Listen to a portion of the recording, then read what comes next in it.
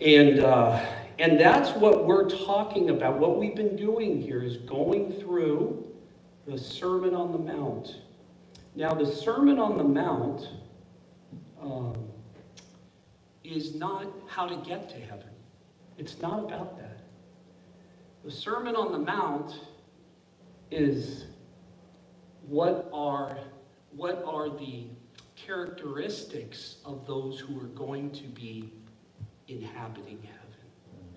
And see, when we read this, the church has not been born. Okay? The first hint of the church is in Matthew 16. And that's just a hint. When Peter said, "Thou art the Christ, the Son of the living God," he goes, upon that, what? Confession of faith. I will build my church, right? He didn't even start then. When was the church born? The church was born on the day of Pentecost. And the rules changed. And see here, when Jesus is speaking to the religious people of the time, okay, what were they under in relationship to God? They're under the law. Okay? They were under the law, those people that Jesus is talking to. And so when we start, and let's first, we're going to read the chapter. We're not going to read the whole chapter. We'll be here a long time. We're finishing up the Sermon on the Mount. Now, we've been here, I counted 24 weeks in 3 chapters, Matthew 5, 6, and 7. So I was just counting there how long we've been here. I was counting each one. And I said, 24. And Abby goes, oh, wow, that's a year. And I looked at her and I go, oh, wait a second, am I off here? But it's close to a half a year we've been on the Sermon on the Mount. So it took Jesus about 12 to 15 minutes to speak these words, but it's taken us 24 hours of going through it, and we haven't even scratched the surface.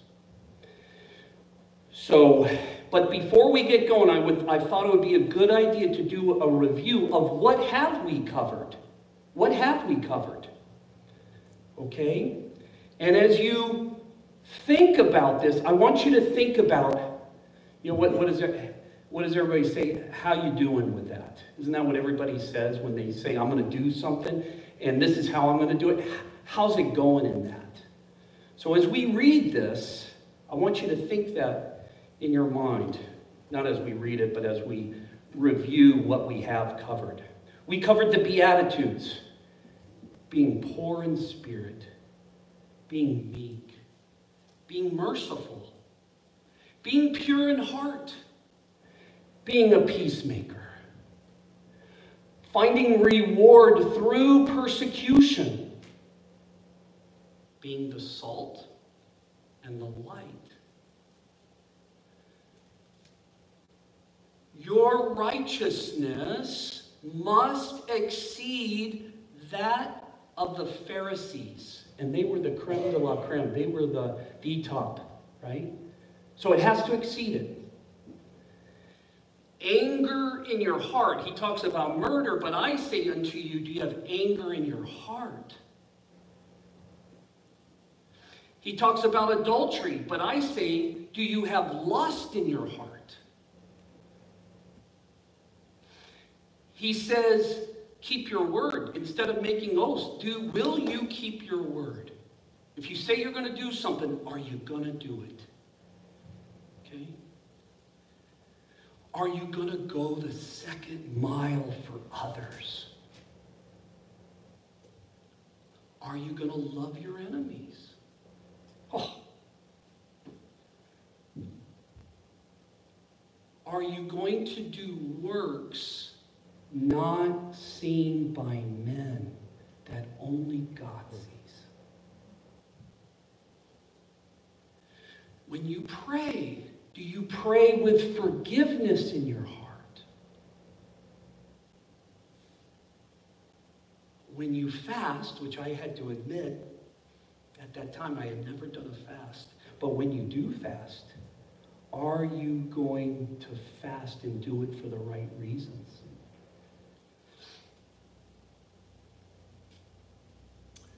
Are your treasures in heaven, or is your treasure here?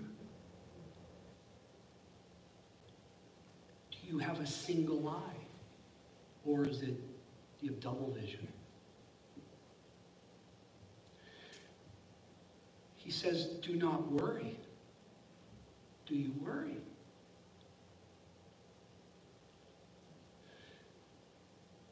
Judge in the right manner.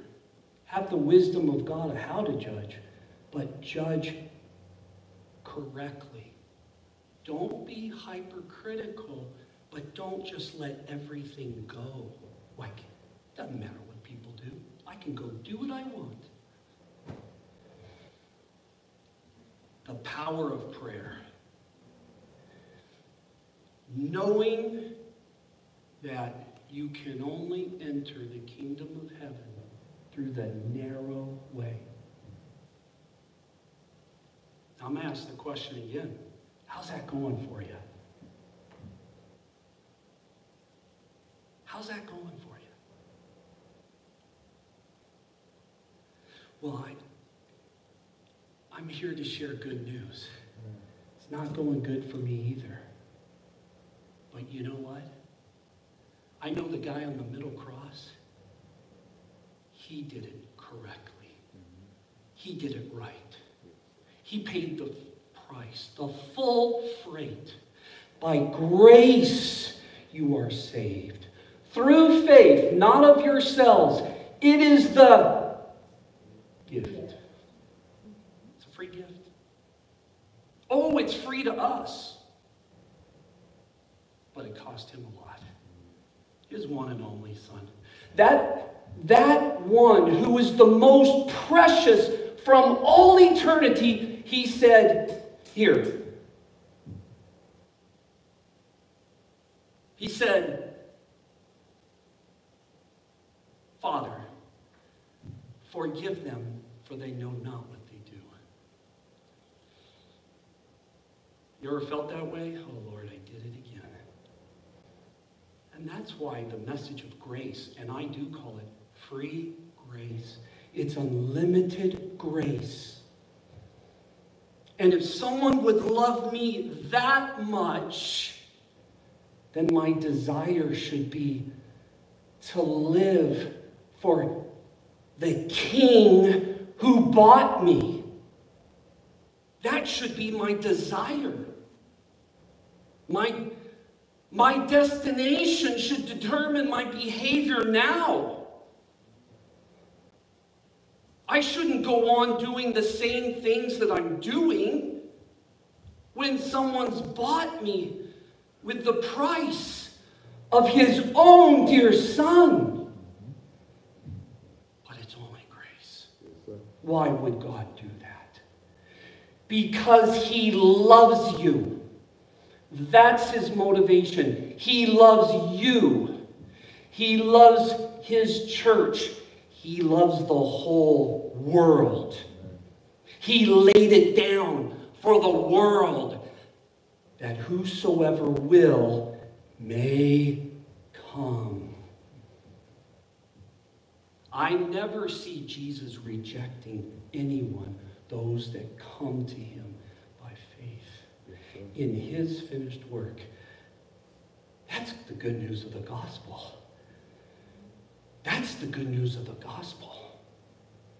So we read now, he's finalizing what we've been going through, 24 weeks, and he says, okay, now I want to summarize this.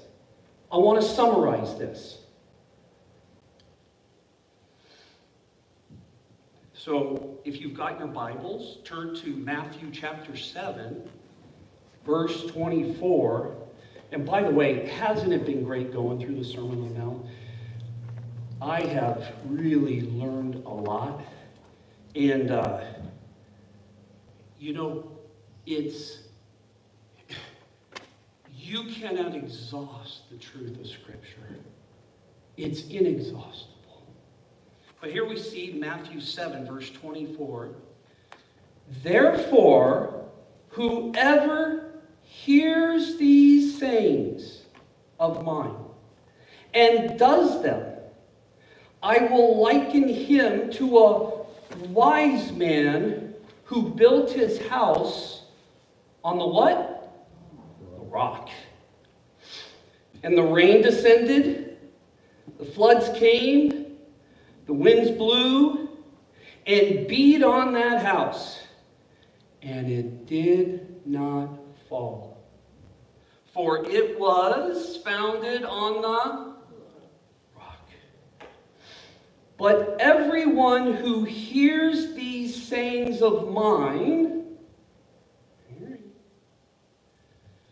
and does not do them will be like a foolish man who built his house on the sand.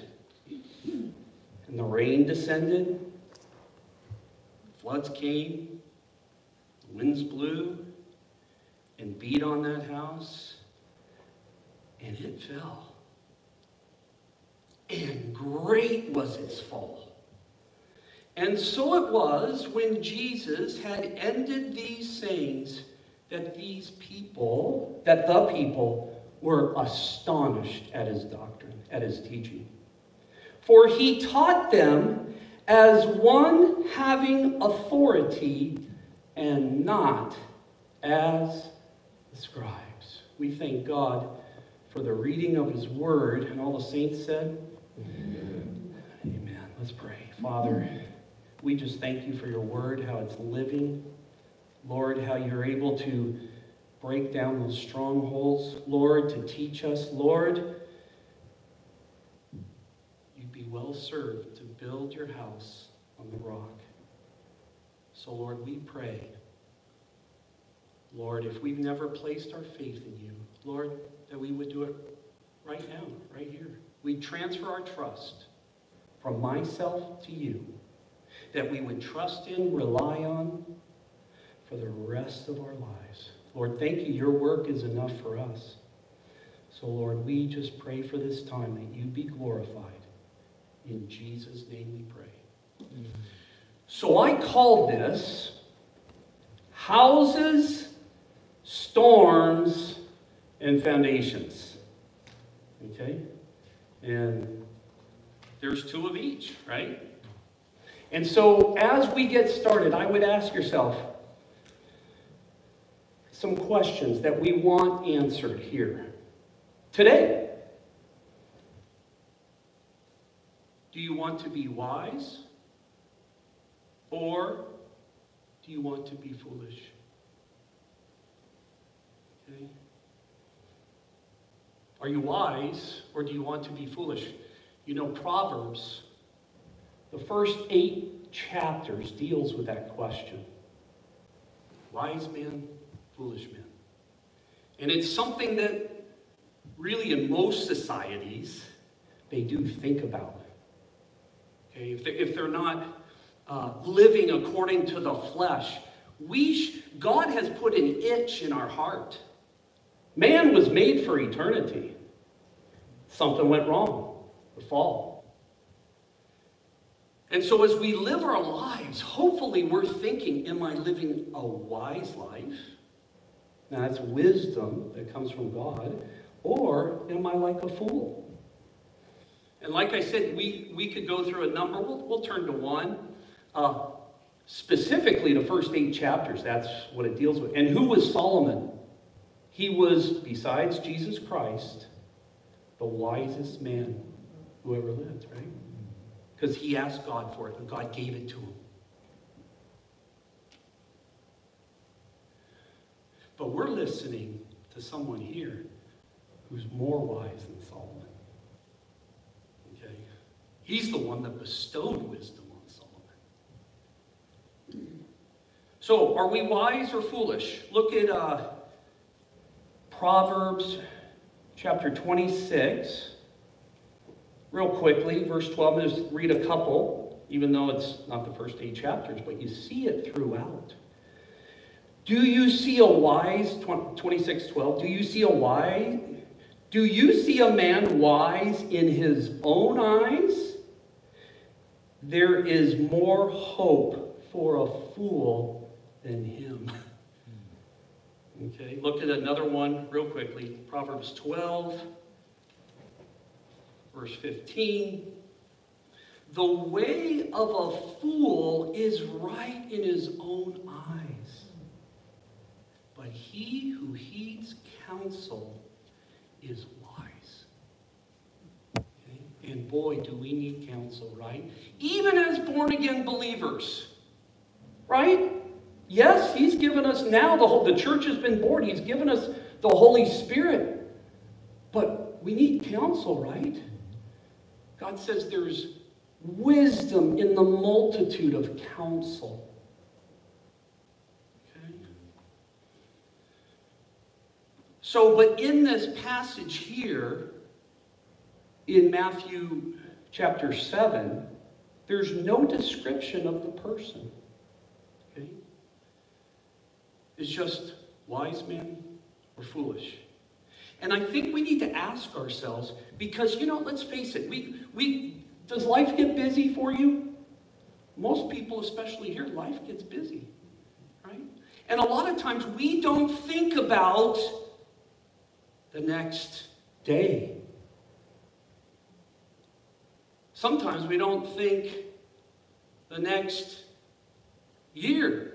10 years. And I want you to think about, what am I, if I'm a wise man, what am I building on? Look ahead 20, 30, 40 years. I think this is spiritually accurate. Are you looking towards eternity? If you're children of God, if you're wise, you want to think about in light of eternity, right? Isn't that what Jesus is talking about? The kingdom of heaven is like this. Are you thinking like this? But those people had no power. They were just still under the law. A lot of times we just think from text to text, from minute to minute. The next question is, how am I building my house? Okay, look at the next one, the next picture. See, aren't those beautiful houses? See, and that's a picture of your life. That's a picture of your life. Beautiful, isn't it? You don't know what's inside. All you can really see is the difference. There's no description of the house. But the house represents your life.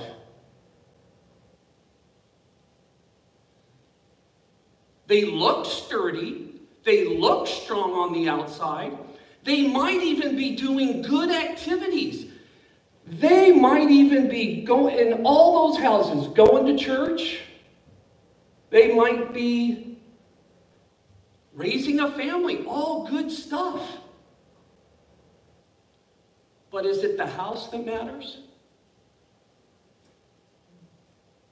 Not according to this. It's not the house that matters. See, and I'm going to now shift. I'm assuming everybody's born again here. Okay? And Jesus Christ did it. But as a born again believer, you need to make a decision. Are you going to stand on the rock? Are you going to build on the foundation? See, that's what holds up the house. Your life is the foundation. Okay? Now, the other thing, go to the next slide if you can. Now he talks about storms.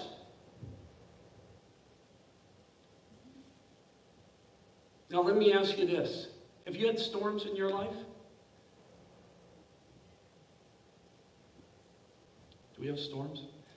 I heard one guy say, well, you're either coming out of a storm, in a storm, or going into one. Storms are a part of life.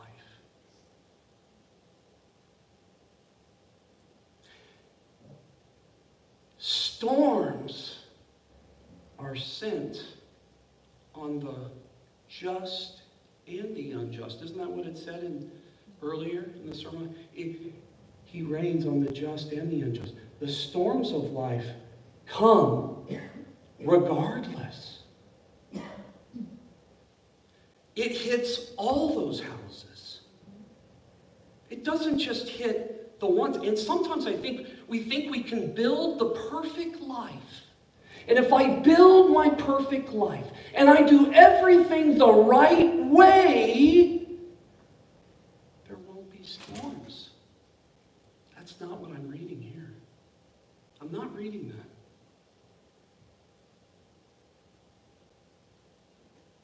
We can do everything perfectly, but storms are coming. Why does God use storms? Why does God use storms?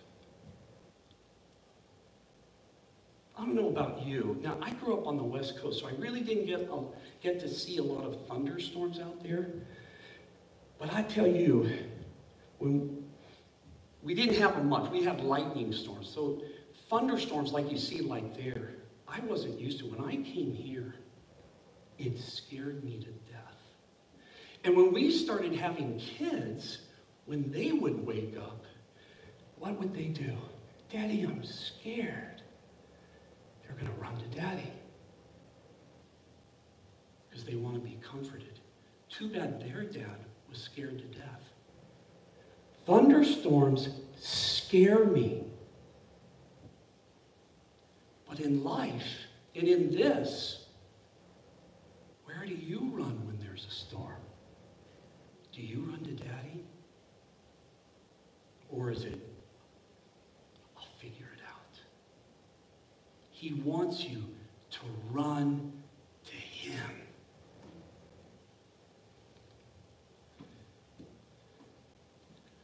So, and the purpose of storms are to reveal what you are building on. Did you get that? What do you rely on when things go crazy? Storms are going to expose it. When you get in trouble, where do you run? You know, let's face it. For some people, it's alcohol. Some people, it's relationships. Good and bad. Some people run to jobs. Well, if I just work harder, spend more time there, I'll get promoted. So when storms come, they run to that. Some people run to power. I just need a little bit more power.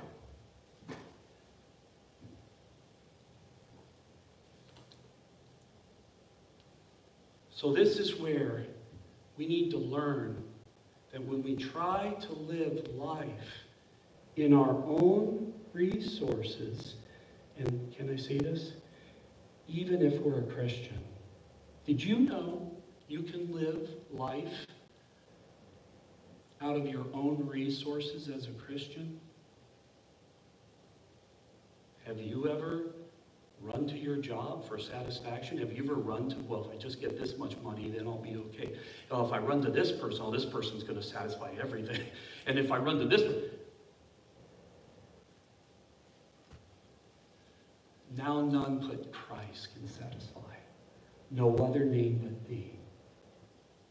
There's no other one that can truly satisfy you but Jesus Christ. Mm-hmm. None. Now, you might run to other things. You might run to your own resources. God wants you as a Christian. And this is what we learned last week during the seminar, is not live as a Christian out of the self-life. Did you know that as a Christian you can live as a selfer? Did you know that?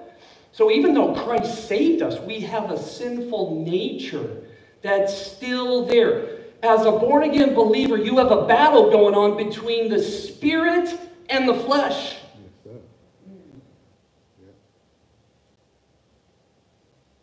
Add to it, you've got temptation that Satan likes to throw in. Add to it the world system. You can rely on those things as a Christian. The question is, are you living out of your new identity? What's your new identity as a born-again believer? What is it? Christ. That's why when you see Paul write, if anyone is in Christ, he is, present tense, a new creation. Old things passed away, all things are new. But see, the condition is, are you in Christ? And I don't know about you, that's why I call walking with the Lord. Now that used to be big when I first got saved. Are you walking with the Lord? I don't know, did you guys ever hear that? And the idea is, are you walking with the Lord? Every step that you take, are you in the Lord? Every thought that you have, are you in the Lord? Or are you going to your identity that Christ saved you from? Yourself. And where you get it. So those questions we want to answer today. Oh my goodness, it's 12 o'clock already.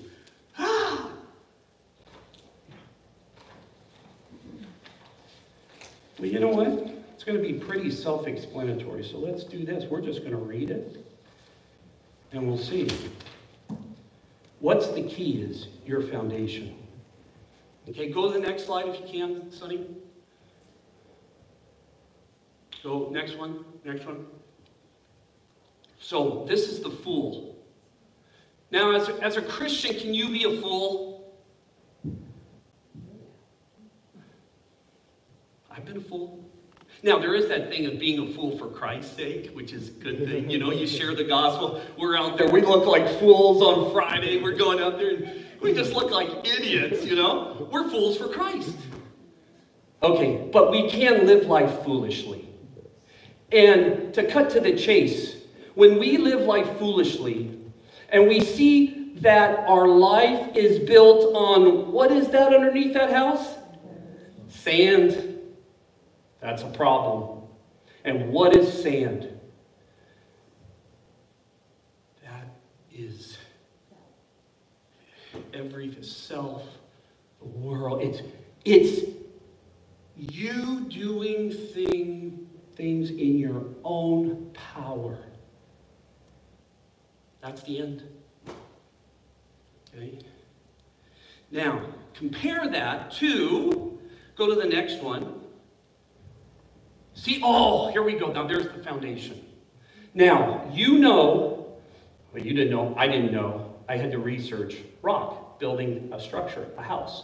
That you have to, the most secure place to do it is where what's called bedrock.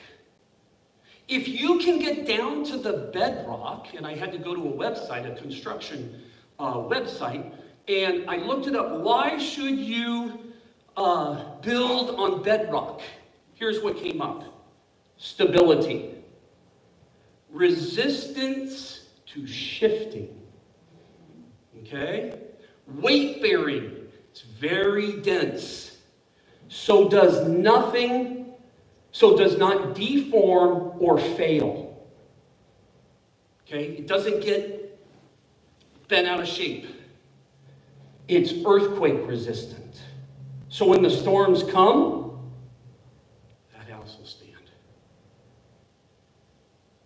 It's a load-bearing strength. It's perfect, they say, now this is according to a construction, for stabilizing structures. Have you ever felt unstable in life? Yeah. Amen. But see, he is stable in all his ways. See? So the last thing that it said, though, was, why won't you build your house on bedrock then? Why wouldn't every builder do it? And you know what the answer was? What do you think the answer was? Bingo! It costs too much. It costs too much. As soon as I heard that, I'm like, okay, well, that makes sense. That kind of reminds me of something. If any disciple wants to come after me, deny himself. Let him take up his cross. Now, I didn't die that death, but I do have to bear my cross every day. And my cross is not your cross. And your cross is not my cross. My cross is everything that wants to get me off of the foundation of Jesus Christ. Isn't that wonderful? But it's going to cost. You know what it costs?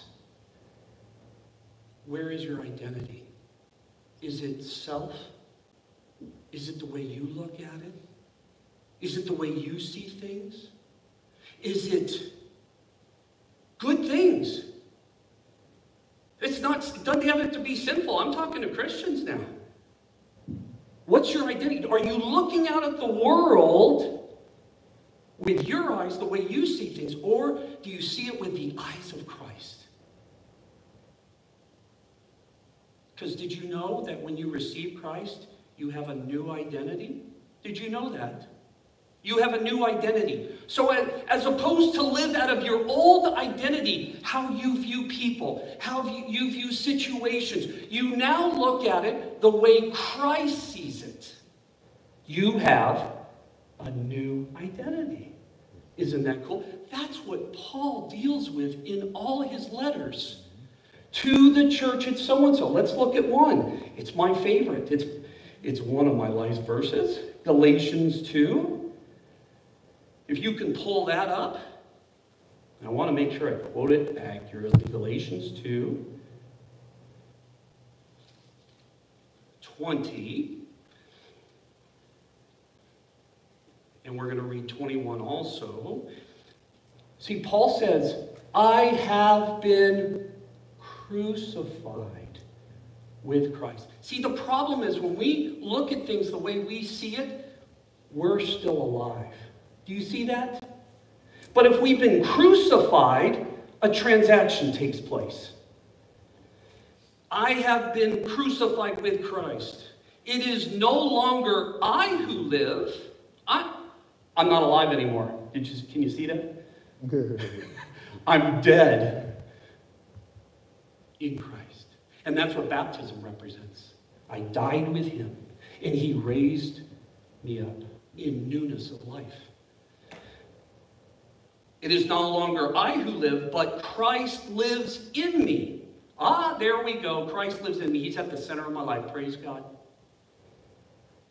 And the life which I now live in the flesh, I live by faith in the Son of God, who what? Loved me and gave himself for me. Now, the next verse, I said this is one of my favorite verses for so long. The next verse I didn't even notice till last week. I do not set aside the grace of God. How did you come to faith? By what? Grace. I don't want to set aside grace.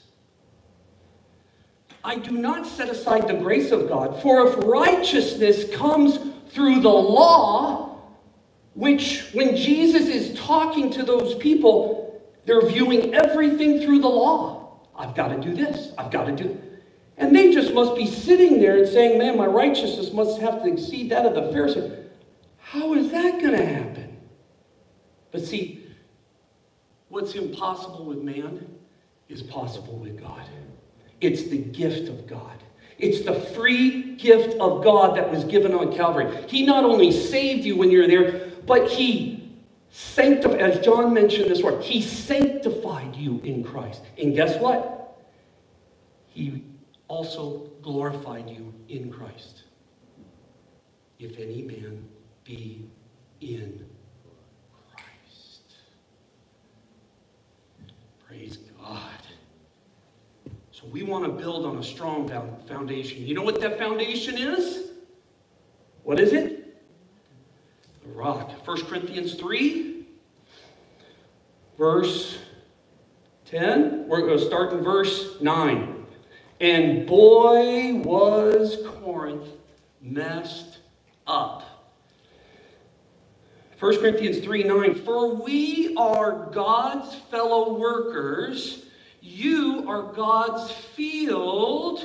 You are God's what? Building. According to the grace of God which was given to me, Paul, as a wise master builder, I have laid the foundation, and another builds on it.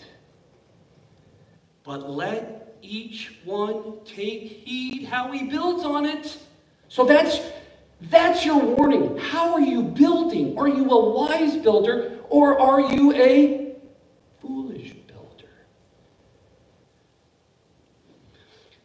Now, if anyone builds on this foundation with gold, silver, precious stones, wood, hay, straw, each one's work... Oh, wait. I can't miss that. Verse 11, for no other foundation can anyone lay that which is laid, which is Jesus Christ. Okay, sorry about that. I can't miss that one. Now, verse 12, now if anyone builds on this foundation with gold, silver, precious stones, wood, hay, straw, each one's work will become clear, for the day will declare it. That's the judgment seat of Christ, the bema seat, where we will be evaluated. Did we build our house on the rock, or did we build our house on the sand? Okay? It's not a determination of heaven or hell, the bema seat of Christ. Okay?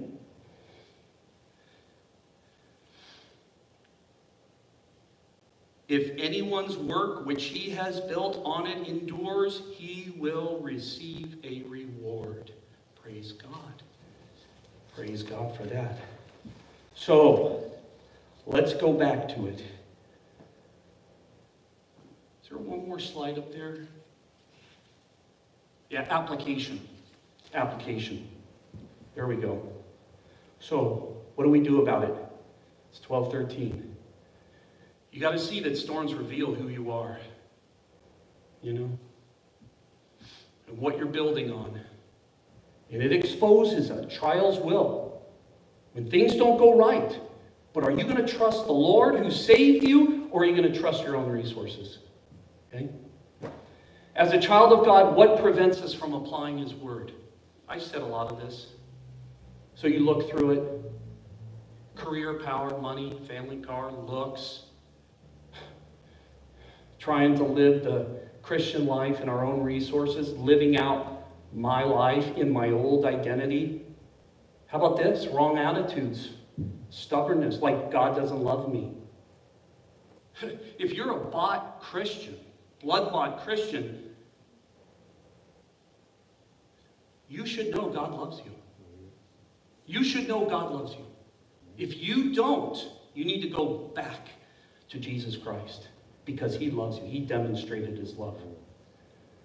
Stubbornness and pride, not abiding in Christ. If there's one thing I can say, if you have to abide. You know what that word abide means? It comes from the word abode. It means to make your house under.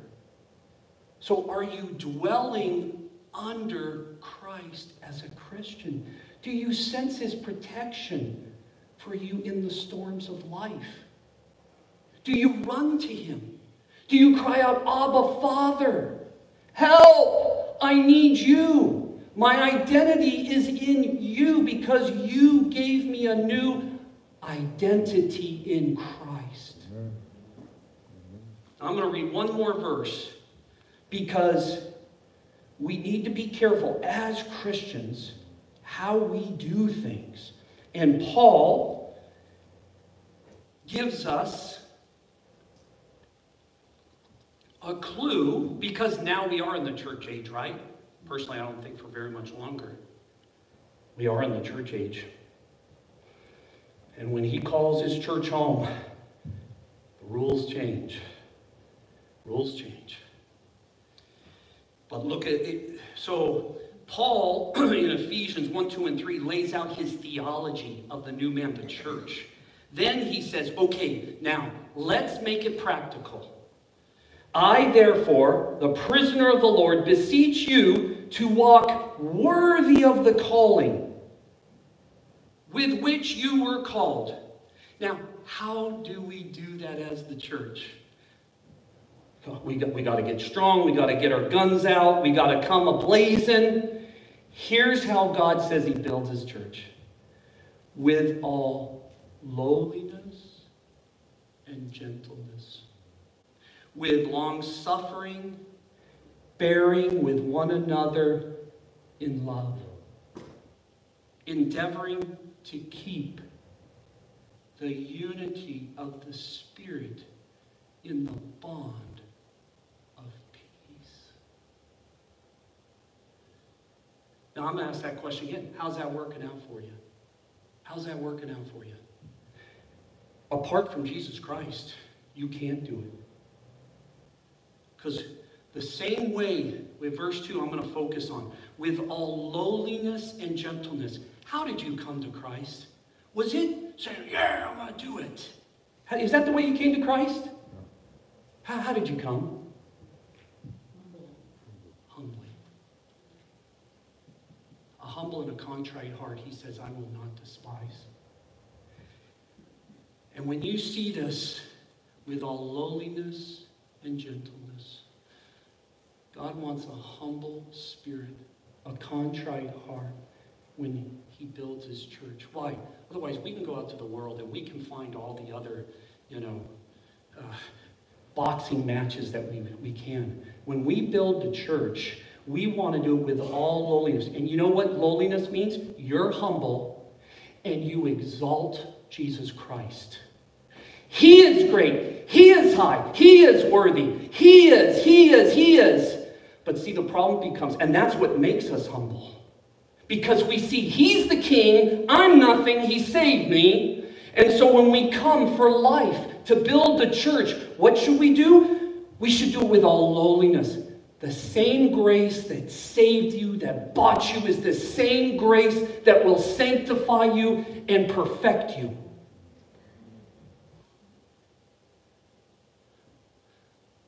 Not of works, lest any man should boast. Jesus Christ builds his church, and the gates of hell shall not prevail against it. Hallelujah. Let's close in prayer.